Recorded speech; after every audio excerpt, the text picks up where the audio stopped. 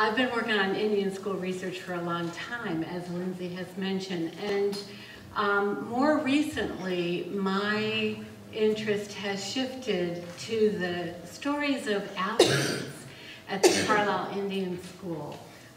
For those of you who haven't heard me talk before or don't know about the Indian School, we know of about a little over 8,000 children who attended the school. And I always start these talks asking you to superimpose a map of the United States over this image. And imagine Alaskan children from the Northwest, Mission from California, and as you scan across this image or the map, you had students from virtually every single federally recognized Indian nation. And there are about, I think, 570 now. And almost all were represented at the Carlisle Indian School. So when you think of who these children were, this is a virtual United Nations of nations coming together in Carlisle between 1879 and 1918. And the school was an industrial training school, which meant that students took coursework in academics for half a day and then learned a trade for the other half a day, some kind of vocational trade. And part of that process was the so-called outing system, because when students were enrolled at the Indian School, they were typically enrolled for a period of 5 years. And during that time, they never went back to their home communities. Almost all the children enrolled at Carlisle came from a reservation or an agency, and there were none in Pennsylvania between 1879 and since. So these children came from pretty far away. The closest would have been from up in New York State, the Haudenosaunee or Iroquois nations. And so in the summertime, when you would expect a kid to go home from boarding school, these children were sent out, with a capital O, out into non-native families, where they lived with those families for 3 months. Some children lived longer. Some were there for a year, 18 months at a time, and actually going to public school with their non-native siblings. So this was an integral part of the process of assimilation, which was the purpose of the Carlisle Indian School, to assimilate Native American Indian children into the European culture. So that involved speaking English. English only was the rule, and it involved being assigned to some Christian denomination and pretty much getting rid of anything that came out of the traditional culture and replacing it with European American culture. So, you know, I know you all have heard this before, because I usually start these kind of talks with that introduction. So now, looking at outing, I recently started putting together a spreadsheet of all the outings that I could gather from the database of an anthropologist who did her research on the Carlisle Indian School in the early 1990s. She went through all of the student records that are housed at the National Archives, and she identified who the outing patrons were and where they were located and the lengths of stay for each child. And so my spreadsheet right now is showing 15,000 outings. Yeah, and that doesn't just include going into farm families or families. That includes being sent into some industries. For example, the Ford Motor Company had quite a lot of young men on outing in the 1910s that were sent to Dearborn, Michigan, and worked for the Ford factory. Henry Ford had a school for immigrants, and some of these kids were eligible to be part of that training process. The Hershey Chocolate Factory had boys on outing that worked in the factory, and they also happened to be exceptional baseball players. And in the summertime, they were playing on Hershey's baseball team and competing with other teams. And there were girls who were working in some of the executives' homes in Hershey. So that's just a small example. There also were students who were sent out into various normal schools. Westchester Normal School, Shippensburg Normal School, Millersville. And so they tended to be females who were taking some kind of teacher training. But what I want to focus on is Boiling Springs. And I think over at Dickinson College, Jim Grenzer, who is the archivist there, and a team of people have put together a digitization project. And one of the aspects that they were looking at and that they started working on was mapping these outings. So, I think eventually there will be a map available that can show you where outings, were located. But the vast majority of these outings were in Berks County and Bucks County, and places where they had really high Quaker populations. Because Quaker families were probably, in Pratt's eyes, Richard Henry Pratt was the founder of the Carlisle Indian School, those families were most desirable for these Indian kids, because they were temperate, they celebrated temperance, and they did not swear, and they spoke good English, and it was kind of the ideal setup. In Boiling Springs, the families who had children, and these are not young children, as you'll see from the spreadsheet, on outings, were really mostly working in farms. So the other thing I wanted to mention before we start looking at these families and who the kids were in those homes is sort of an introduction to what the outing contract would have been. And there's an example of that contract up there. So every child or young person, young adult, who was sent out made a contract with the outing patron, who would be the farmer or the factory owner, or if it was a woman who wanted a girl in her house for the summer to go to New Jersey to the shore, she would be the one who signed that contract. And it was between the superintendent of the school, the outing patron, and the outing student. And the rules for outing kind of shifted in time, but in this list that we have here, it emphasizes that children have to bathe once a week, that they can't smoke or drink on outing, that they have to save half of their earnings and help to pay for their transportation to and from the outings, and they can't go to Philadelphia. No going to Philadelphia. That was a big taboo. There was danger in Philadelphia. So anyways, and I have copies of these outing contracts if you ever want to see one. And of course the boys would be working in the fields, working in the shops, doing labor of some sort. And girls on outing would be doing what you would expect a genteel young girl or young woman to be doing in the household: cooking, cleaning, sewing, child care, laundry.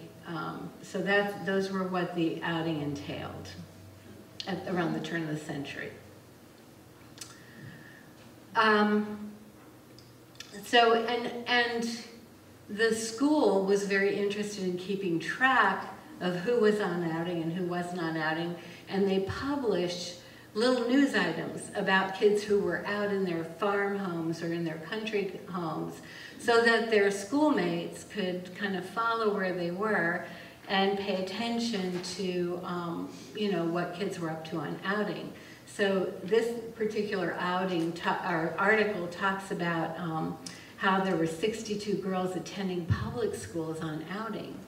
So when you think about that, these girls who were in public schools, and boys in some cases, were not getting paid by their outing families.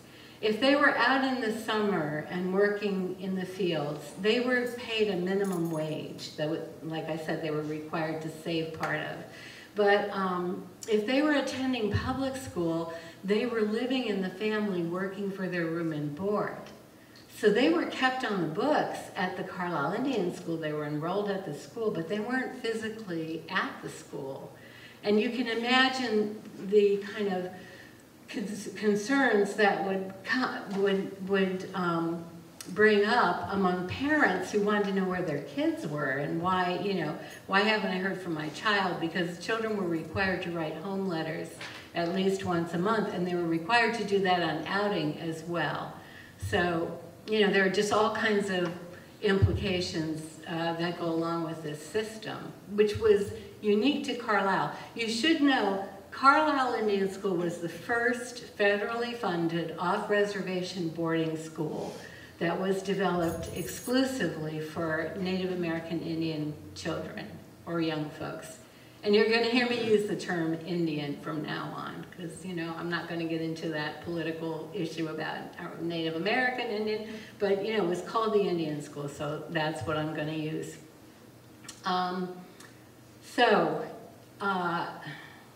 And they were in mostly Maryland, Pennsylvania. There were some students that were out in Ohio.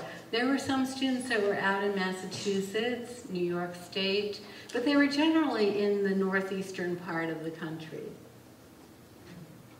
Now, Boiling Springs was not just a place where boys were sent on an outing. It was also a really popular recreational site, as of course it still is.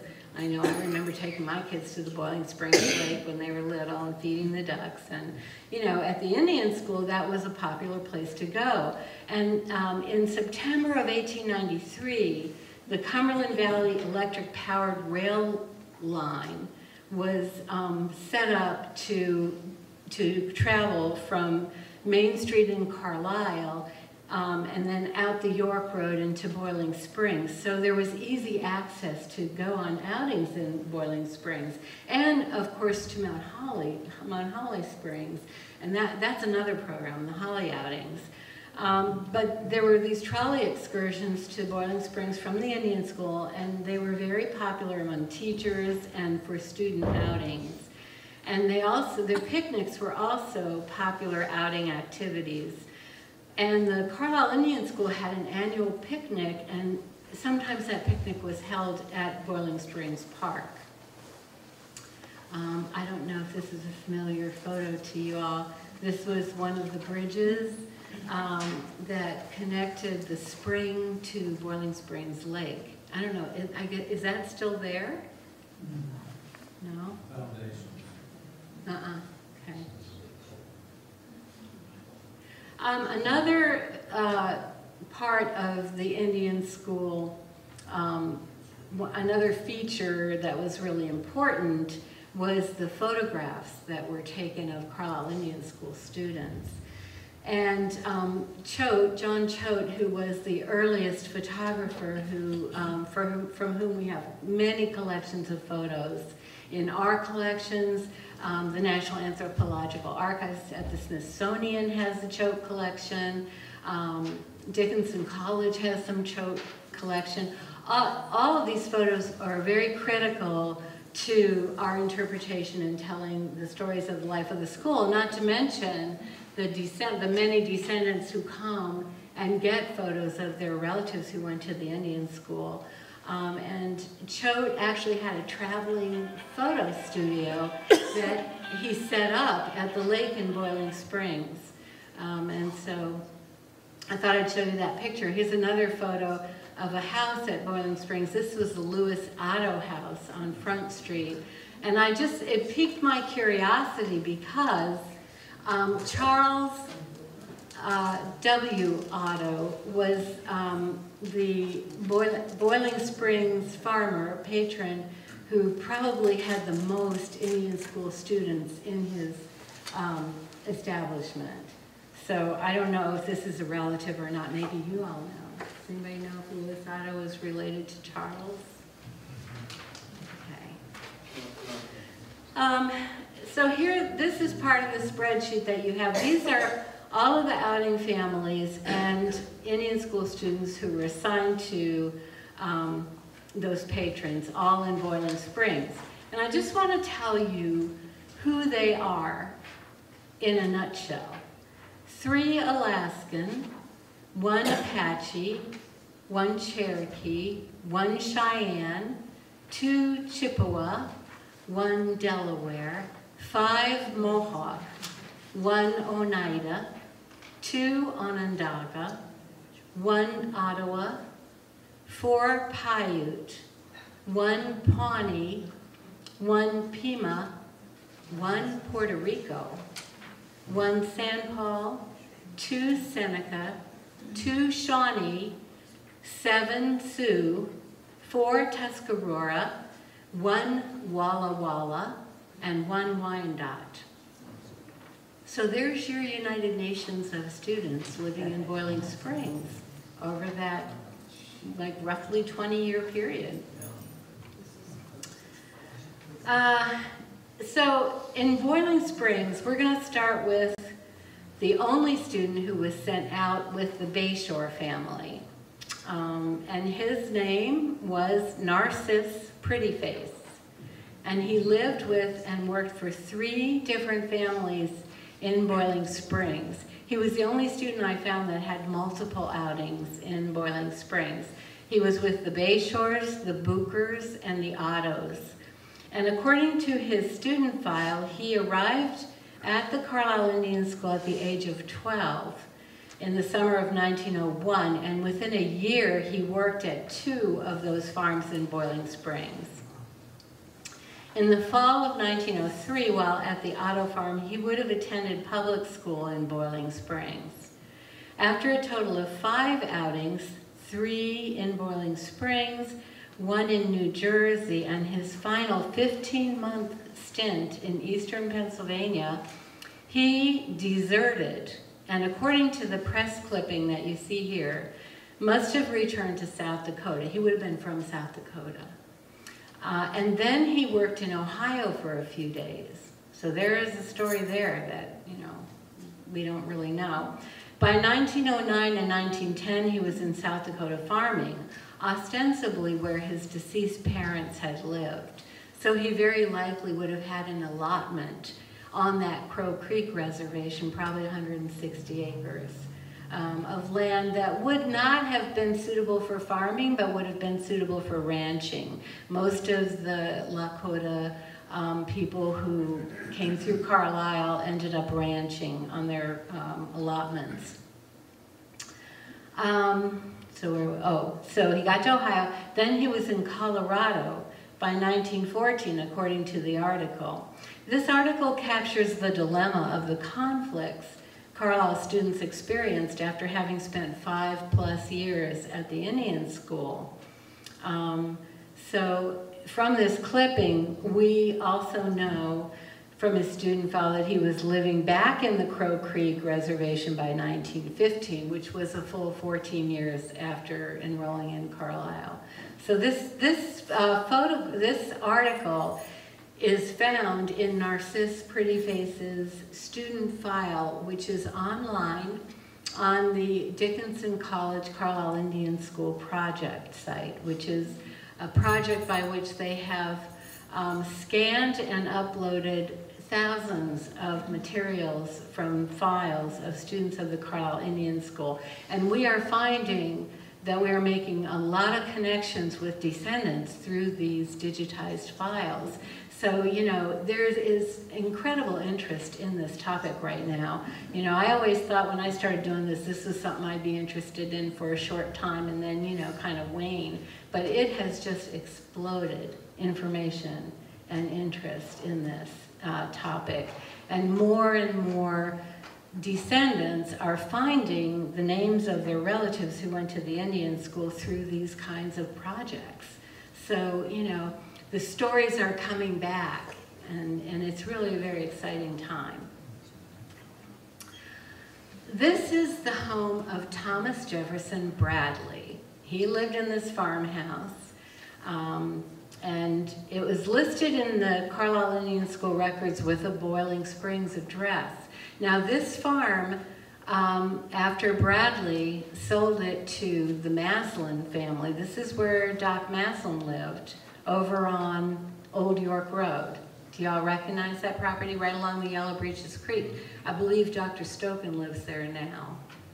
This farm, but it was owned by T.J. Bradley, who's, if you all know Jim Bradley, he's a member here, and he was the photographer for the Harrisburg Patriot News for many years. His wife Mary was a reporter there. This is the family homestead that he remembers as a kid. And, you know, a lot of people would maybe call this the Craighead area. And there were farms that were identified as Craighead addresses that are also another possible program, I'm sure, because there were a lot of kids that were out in Craighead. So these are the boys. I'm calling them boys. You know, they're young men. They're, you know, in their early 20s, late teens. So there were 6 students. 5 of them left the Carlisle Indian School, and they would have had other outings in between this outing with the Bradleys. But the reason that they left is always interesting to me. I mean, why did children leave the school? Did they graduate? Was their time up? Did they run away? Did they die? We know some died because there's a cemetery over at the barracks. So in the Boiling Springs, or in the Bradley group, 5 left because their time had expired, and 1 ran away, and that was Joseph Kakagon, who's listed on this. Thomas Mayo, who's on this list, he's very interesting to me, and I talked about him when I did the program on the Gettysburg Railroads, because he ended up working for the Battlefield Photograph Company in Gettysburg. So he was actually involved in providing photographs for descendants of Gettysburg heroes. And, you know, he also worked on the Bradley farm at one point. We have George Gates. So he's on this list. He was 16 when he was with the Bradleys, and he went home to Fort Yates, North Dakota in June 1909, and he became a rancher and farmer there. Again, one of those Sioux kids who had an allotment in South Dakota, North Dakota. Thomas Mayo, I mentioned, he returned to Utah July 4th, 1907, but then he re-enrolled in August, and he worked for the Craigheads, and also, as I mentioned, for the Gettysburg photographer. Joseph Kakason was 21. He came to Carlisle from Odawa, Wisconsin, so he would have been Oneida or Menominee. No, Odawa, he would have been Chippewa, Bad River, Chippewa. And he ran away from the outing after Bradley's and was sent home in bad health and died of consumption very shortly thereafter.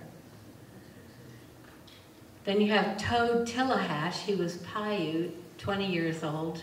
He left Carlisle for Utah, where he took up farming, and he enjoyed subscribing to the school newspapers after he left the school. If you look through that Dickinson Project site, if you're curious about the Indian School or want to explore this more, you know, you'll find a lot of correspondence from students writing back to the school asking for subscriptions to the Indian School newspapers, because they want to find out where their friends are and what their friends are up to. And you know, the papers always reported little vignettes about students and where they ended up.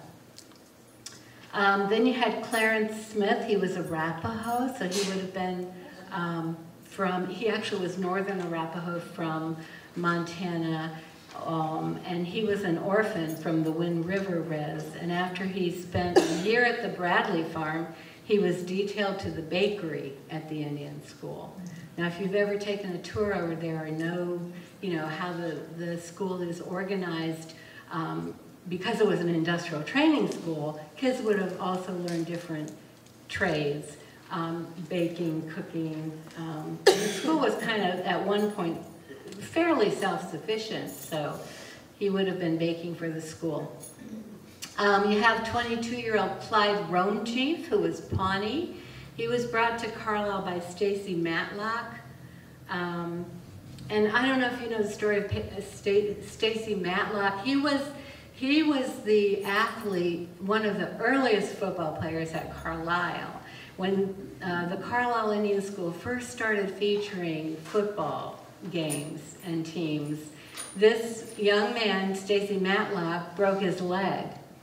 And if you've ever read Linda Whitmer's book, she has a story about how when he broke his leg, Pratt, the founder of the school, said, "That's it, no more football at Carlisle. I'm trying to teach you to be gentlemen, not to run around and knock each other out and hurt each other." You know, and so the boys at the Indian School got up a petition and petitioned Pratt to let them play football, and they promised they would never slug, they would play gentlemanly football. They would show people, you know, that football is not a savage sport, but can be played. And that's when Pratt actually hired Pop Warner to teach kids how to play football. So it changed from a game that was just this mass of testosterone moving up and down the field to a game that was organized with plays. If you want to know more about that, we sell a book in our shop called The Real All-Americans by Sally Jenkins. And I would highly recommend it because she describes how football, as we know it today, and certainly this is relevant because we just had our Super Bowl weekend, football as we know it today was developed at the Carlisle Indian School through these plays that Pop Warner taught these young men who were not really big, huge, strapping guys, but they were very quick and very cunning. And under his tutelage, they were beating Ivy League teams. So, you know, those are the teams that put Carlisle on the map. But I digress, sorry. But I wanted just to note that none of these young men graduated from the Carlisle Indian School, which is not that significant since most students did not graduate from Carlisle. And because, you know, they did not, and how many of your great-grandpas and grandmas graduated from high school? You know, it was not as common then. And it did, you know, unless they earned a certificate of graduation and were on a track to go to higher education, they came out with a certificate in blacksmithing, tinsmithing, baking, sewing and laundry, you know, that kind of thing. The statistics that we've been repeating, which seem to still be the same, is out of the total population of the Carlisle Indian School, we know of 758 who graduated. So that kind of tells you something about the level of training, not just at Carlisle. Here are Mr. and Mrs. Bradley. T.J. Bradley is buried in the Mount Holly Springs Cemetery. So, the Bucher family. The Buchers purchased the ironworks from the All, Carrie All, AHL, who owned the ironworks. And then that was in 1886. Right after that, Mr. Bucher, Jared C. Bucher, married Helen Hall Mullen. And then the furnace was operational in January. And then in 1894, they outfit the Boiling Springs mansion with steam heat, and Jared Bucher was elected to the board of directors of the Cumberland Valley Electric Passenger Railway Company. So that could have something to do with the track line to Boiling Springs. In 1900, after 14 years of marriage, the Buchers employ a Carlisle Indian School student, Frank Mount Pleasant. So he worked for the Buchers. Here's another picture of the Bucher Mansion, which still stands up on the hill and is still owned by the Bucher family. I believe, oh no, I guess not. No, not anymore. It was when I first moved here, many years ago. So the Buchers had 4 Indian School boys in their home, ages 14 to 18, for 3.5 years from July 1900 to January 1904. One of those boys, well, I mentioned Frank Mount Pleasant, and I'll tell you a little about him because he was a very well-known student at Carlisle.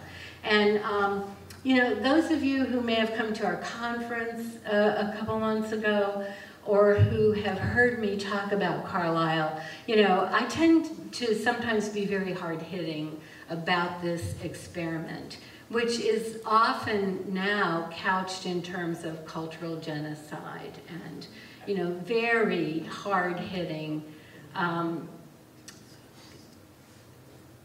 perceptions of descendants whose relatives went to this school. Frank Mount Pleasant's family do not have that attitude about the Carlisle School. And Ed Farnham, who was stationed at the War College not too long ago, his grandpa was Mamie Mount Pleasant, and his uncle was Frank Mount Pleasant. And he recently gave a talk at our conference about how much his family loved and benefited from the Carlisle Indian School. Did I do that? What did I do? Oh, okay. And so that's significant, and I believe that that talk that he gave is something you can access through our website. If you go to historicalsociety.com, thank you. Maybe. Connecting. And I urge you to do that because, you know, you hear such a variety of response from people who are talking about their relatives at the Carlisle School. Another one of the students in the Bucher family was Ed Fox, and I had never heard this story before until I started looking at these, his student file. Ed Fox, who was Shawnee from Oklahoma, married a local Carlisle girl, and that, you know, you don't see many stories like that, except for maybe Monty Yuta, whose grandson is sitting with us. That's the other, you know, exception to that. But he married a local girl, and they had 2 children, and they lived over on West North Street. But then Edward got his allotment in Oklahoma, his 160 acres. So they moved out to Oklahoma, but his wife was so homesick, and their property was not farmable. And so he wasn't able to survive. And so then they came back to Carlisle. And last I saw, they were living on East South Street, across from the cemetery. So I'm not sure where that story goes. Maybe some of you might know eventually. Oh, I'm not up yet. Okay. Okay. But that's okay, I can keep talking. There was a family named A. Martin in Moreland Springs that had 2 students. 2 students in the household. Sorry. And he's kind of a mystery patron. I couldn't find anything about him. You know, I've just been going on Ancestry and Find a Grave and, you know, kind of doing the usual genealogical searches. But what's interesting about him was his 2 outing students, Thomas Mason and Theodore Williams. Mason was Chippewa and Ted Williams was Tuscarora. Oh, it's there. They only were there for like 2 weeks and a month. They came to the household at the same time, and I'm assuming it was a farm. So this gentleman probably needed help for, you know, harvest or something, I mean, in June of 1900. So he got 2 boys in the household. One stayed 2 weeks, one stayed a month, and that was it. No more outings for this family. So Robert Middleton was another one of the Boiling Springs farmers. He owned an orchard up on Allenberry Hill, and he had 9 boys working in his orchards during a 7-year period from April 1903 to April 1910, and their ages ranged from 17 to 19. Frank Mount Pleasant's brother Edison was one of those students who was out with that family. So, you know, here's some more images from the orchards. That's Grandfather Middleton, Robert H. Middleton. And then you can see the apple shed there. And Mr. Middleton is buried in Newville, Pennsylvania, at the Prospect Hill Cemetery. Here are some images from the orchards, the tank house and sprayer. The apples were packed in barrels then at that farm. God bless you. Then we have E.J. and E.G. Mortar employed 2 boys in the spring and summer of 1905. 2 boys, Grover Long and Joseph Loudbeer. Grover Long was president of his class in 1911, and then he was sent out to Northfield, Massachusetts for about 2 weeks in June of 1907. He didn't graduate from Carlisle, and he ended up in his home community in Miami, Oklahoma. But he went to Northfield, Mass, and I don't know if you all know anything about Northfield, Massachusetts. That's where the Mount Hermon School, preparatory school, is located. And, you know, that's kind of a she private elite school was for boys. I know up until the 1970s, when we lived on Staten Island, New York, my brother kept getting into trouble and he got sent to the Mount Hermon School because my parents didn't know what to do with him. But there were Indian school boys at the Mount Hermon School, which was a very exclusive private school. And we don't know if Grover Long was one of those boys or not, but he could have been. And then but he didn't graduate. So, you know, that's just kind of an unusual, unfinished story right there.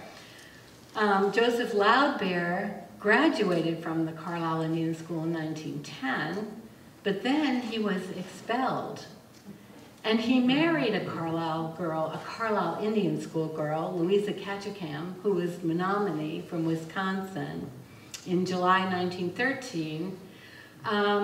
Louise had enrolled in Carlisle at age 9, and after being at school for 8 months from August until April, spent the next 3 years out with 6 different families before she came back to Carlisle and then was expelled. So then they both were expelled, and they were married. So, you know, you can kind of guess what might have happened there. Or not. And so Charles Otto and his wife Sally, these are all the outings that were in his household. He had the most outings of anyone in Boiling Springs. And they were in their early 40s, according to the 1900 census. They had 16 boys on 17 different outings. So they had a boy who came back for another outing on their farm. And that was from April 1901 till August of 1907. And of this group who ultimately left the Indian School, 9 left because their terms had expired. 2 ran away, 1 was expelled, 2 graduated, 1 became an employee of the school, and 1 transferred to college after learning to become fluent in English. Turns out that young man, was Edward Pasquarel, who was from the, quote, Puerto Rican tribe. There were about 50 kids from the Puerto Rican tribe who were sent to the Carlisle Indian School in 1898 during the Spanish-American War. And they didn't speak English at all. And so this kid, who was very bright, just came, learned English, and then was transferred to college. So that's a unique story for sure.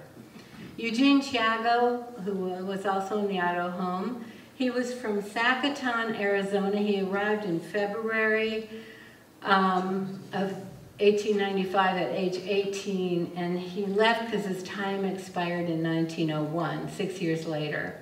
He had 5 outings. The final with Charles Otto from April 8th, 1901 to July 1st, 1901, just before returning to Arizona. He wrote to the school after his return telling about his broken leg due to a fall off his horse.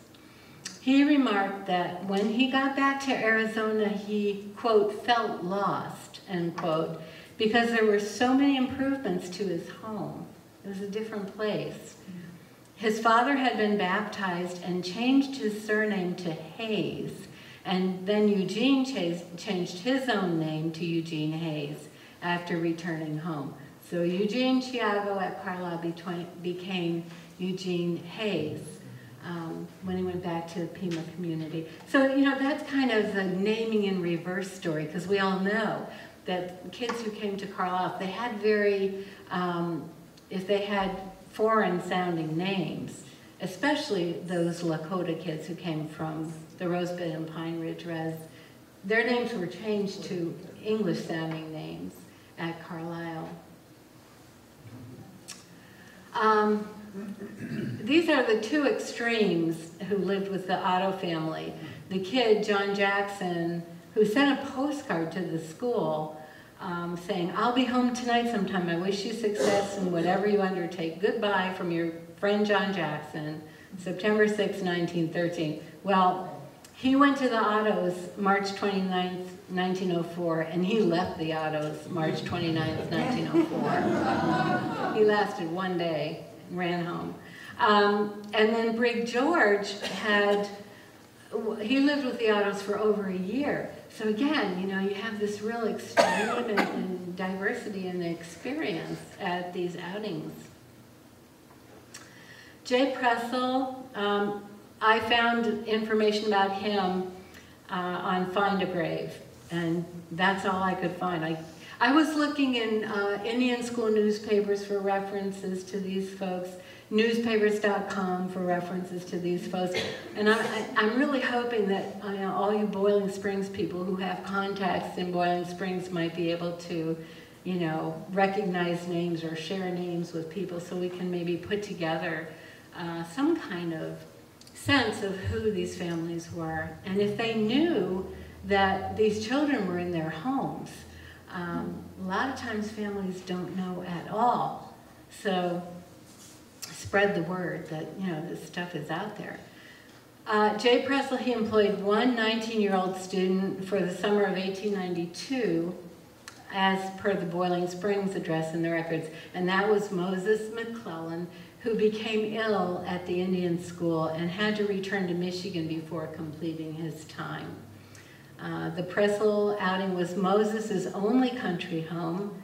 Pressel also had 3 other students, but the address was Allen, Pennsylvania. So, you know, we're going to find on my spreadsheet families that might be identified in one town, for example, Boiling Springs, but then they might really be identified as Churchtown because their farm might have been in between those places.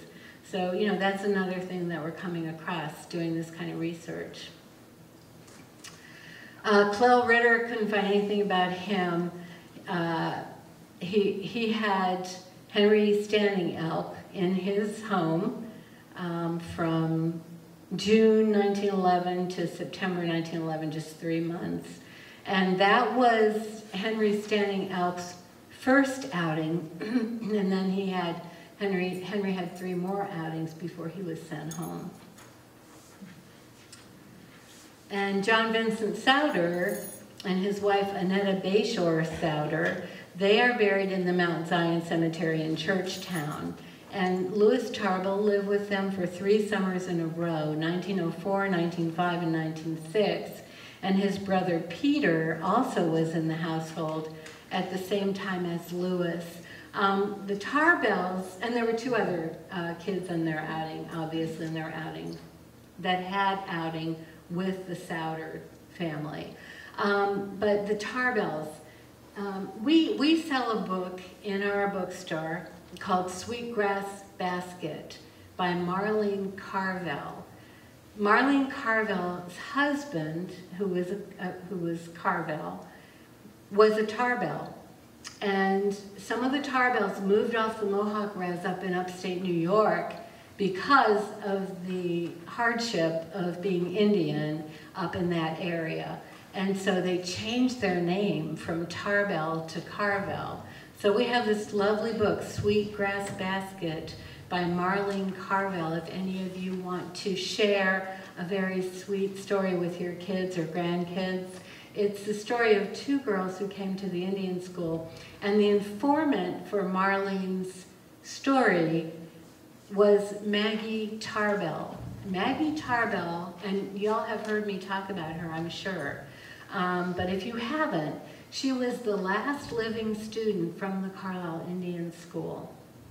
She died in 2001, just before she turned 100.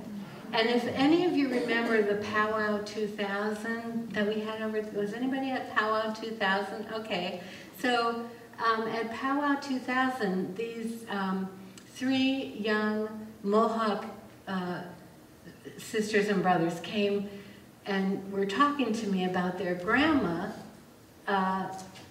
Maggie Tarbell, who was in a nursing home up in New York State. And they said, you know, we really want you to come and talk to her because she can tell you stories about the Indian school. So a couple of us went up to visit her, and we went up with a tape recorder, and we went to the nursing home, and Maggie was sitting at a table with her two daughters and these three grandchildren. And I went with Dr. Fiersiegel, Jackie Fiersiegel, who has written a book about the Indian school called White Man's Club. And so we visited her, and we were sitting around a table, and she was telling us stories about the Carlisle Indian School. And, you know, we realized very quickly that she thought of us as two teachers who were coming to check on her, basically. You know, these two white ladies come up and ask her questions about what was going on at the school. So whenever we would ask her anything, she would say, but it was a good school and I got a good education there. So we would say, Maggie, you know, what did you do for fun? And she said, oh, we'd sneak up in our rooms late at night and talk Indian.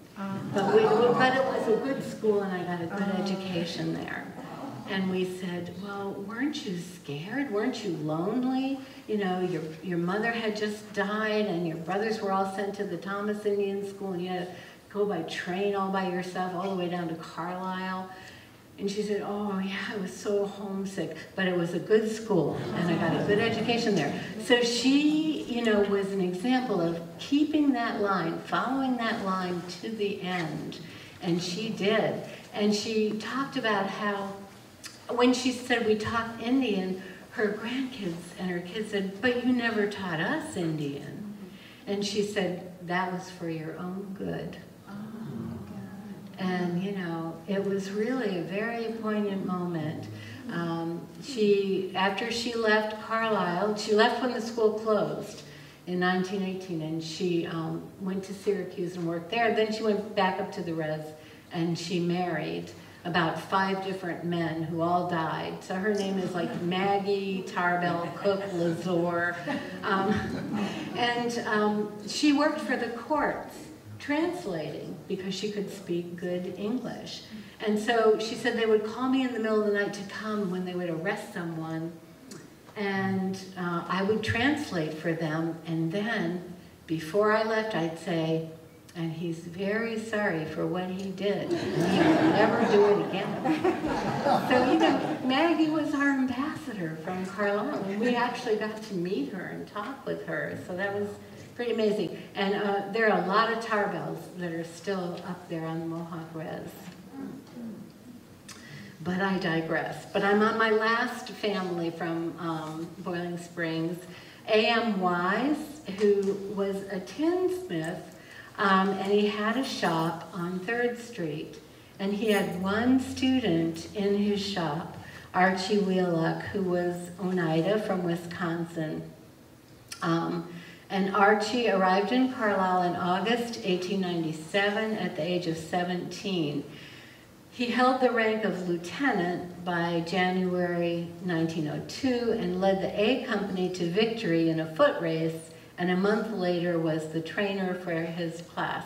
Now, Carlisle was a military training school, so whenever anyone came to Carlisle, they would have been assigned a rank and been assigned to a regiment, and I'm not sure how this works, unit, regiment, brigade, you know, all of that was part of the structure of how the school was run and the discipline of the school. Maggie Tarbell was a captain in her brigade, and she marched in the inaugural parade of Woodrow Wilson, and she remembered the commands that she gave her girls. She was really proud of that fact. So here you have this young man Archie Wheelock, who's in the home of Mr. Wise, who happens to be, I don't know if it's okay to divulge this, but his granddaughter is Pat Strickler. Some of you may know Pat, who's a member and very involved with us here. I guess she's not here. But anyways, so he was assigned and he ran the foot race. The school newspaper reports show him to have been responsible for overseeing 28 boys while he worked as a janitor in the school building in January 1903. And he had 5 outings before he ran away from the Indian School, May 16th, 1903. And then he married another Carlisle student, Rosa Harris, in South Carolina. And so, you know, there's another example of a Carlisle Indian School student marrying another Carlisle Indian School student. And Rosa wrote back to the Indian School that they were living in Roddy, South Carolina. She was a housekeeper. They owned their own house and stock and land. And she said, I am doing all I can to uplift my people by setting a good example, letting them see what Carlisle has done for me, and have always encouraged the education of the young people. I have been married 6 years and spent 2 years in the capital city. We returned home recently, and my husband is now in business as a merchant and farmer. We are getting along very nicely. So I think before I just want to quickly show you all. Let's see if I can do this. Maybe not. You asked me apart. Oh, I did? Okay. Well, I might lose it again, too.